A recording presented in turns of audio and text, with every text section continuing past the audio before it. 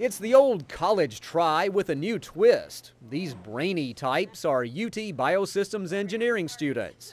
Here they're measuring the density of switchgrass, a crop that could someday supply some of our fuel and energy.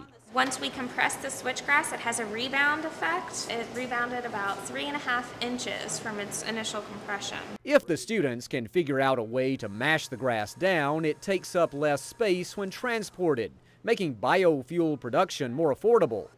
These students will graduate with engineering degrees, but soon UT could offer a major in what they're doing here, working with biofuels. It would be very exciting to see students coming out of UT with a biofuel major. Erin Byers is proud of her soon-to-be alma mater for thinking this way. She could very well work in this field and believes there are lots of potential jobs in this area. You could do a lot after doing a project like this. You could work with the Tennessee Biofuels Initiative, you could work with government or in research institutions, you could work on the commercial end in a plant. This program is called BioSucceed. It's grant funded and also includes classes at universities in North Carolina. Here, master's and PhD students study and research the technical side of biomass production. And our graduates are about providing solutions to real-world problems. And the lack of energy or energy resources is a real-world problem.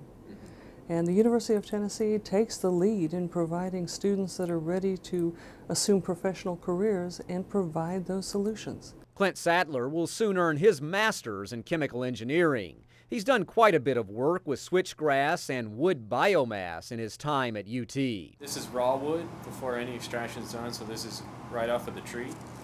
This is after we give it our pre-treatment. Here he's breaking down the wood structure to separate and expose cellulosic materials so it can be converted to ethanol. Sadler says biofuel production isn't George Jetson stuff way off in the future.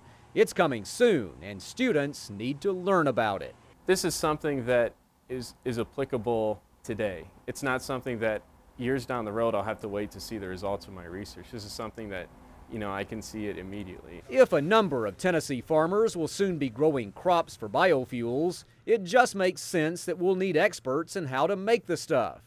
And when you combine talent and youthful enthusiasm with knowledge, look out, world.